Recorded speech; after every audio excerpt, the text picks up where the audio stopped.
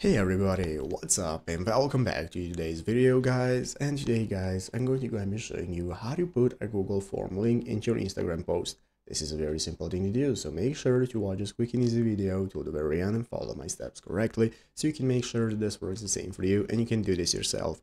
But yeah guys, let's get straight into it. So first things first, we're going to go and be opening up the official Google Forms website right here, docs.google.com/forms. This is the main URL that you want to open up. Once you have opened it up, you'll be greeted by the main page right here, which is the home page where we can get started with logging into your account in the upper right corner. In the upper right corner, if you do not already have a Google account, you can use the sign up button to create one, and if you already have one, just log in normally. So once you're logged in, now we can get started. Your home page is going to look like this, where you can get started creating a new form with a plus button. If you want, you can go and manage your forms you have already created from right here, from recent forms and so on. So let's go ahead and see how to copy our link and put it into an Instagram post. Basically, if you want to create a form, you can use the plus button right here. After clicking the plus button, it's going to enable you to go ahead and manage your form. As you can see here, you can give it a name, you can give it a description, put any questions you want into it. I have already created my form, so here it is.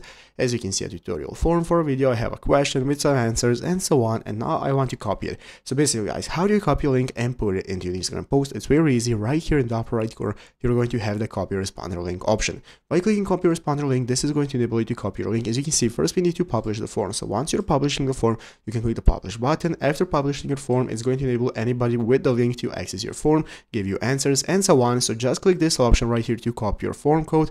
And now guys, with this URL code, we can go ahead and paste it into your Instagram post. Go ahead and paste that into your post, and once people click it, open it up, they're going to be accessing this post right here, this form, where they can give you answers, after which you can take a look at all the responses, answers and so on.